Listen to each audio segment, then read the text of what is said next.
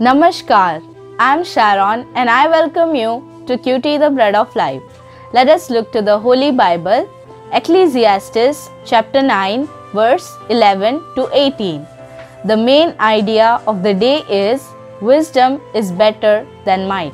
I have also seen this example of wisdom under the sun, and it seemed great to me. There was a little city with few men in it, and a great king came against it and besieged it, building great siege works against it. But there was found in it a poor wise man, and he by his wisdom delivered the city. Yet no one remembered that poor man. But I say that wisdom is better than might.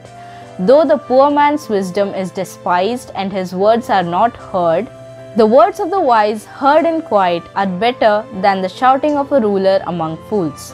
Wisdom is better than weapons of war, but one sinner destroys much good. Let's try to understand the word of God. Wisdom does not automatically lead to success and wealth. The author shared the story of a poor but wise man.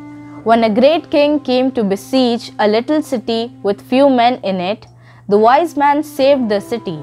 The people of the city, however, did not remember him because he was poor, and they no longer paid attention to what he had to say.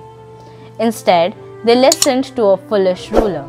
The people did not realize that the foolishness of one person can destroy the happiness of many people, in contrast to the wisdom of one person that can save a whole city. May the Lord bless us with these words. Let's pray and practice. Dear God, thank you for your beautiful words.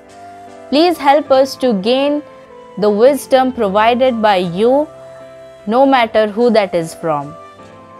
In Jesus' name I pray this small prayer. Amen.